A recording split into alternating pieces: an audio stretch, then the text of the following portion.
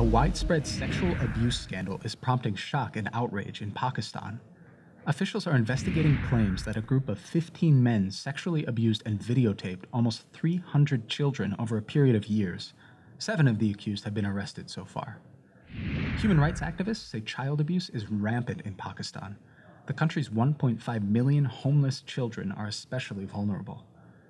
In Gaza, infant mortality is on the rise for the first time in a half-century.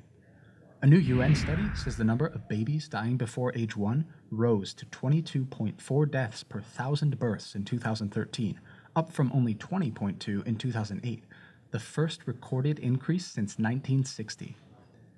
Further study is needed to determine the cause, but the UN cited Israel's blockade of Gaza as a likely factor. And on a somewhat brighter note, dozens of Ugandans showed their support for gay rights with a gay pride parade over the weekend. A group of about 70 marchers carried banners and played music on a secluded beach near the nation's capital. The LGBT community is more often forced into hiding in Uganda, home to some of the harshest anti-gay attitudes in Africa. That's your Global 60. Subscribe to Global Citizen on YouTube for daily news updates and more.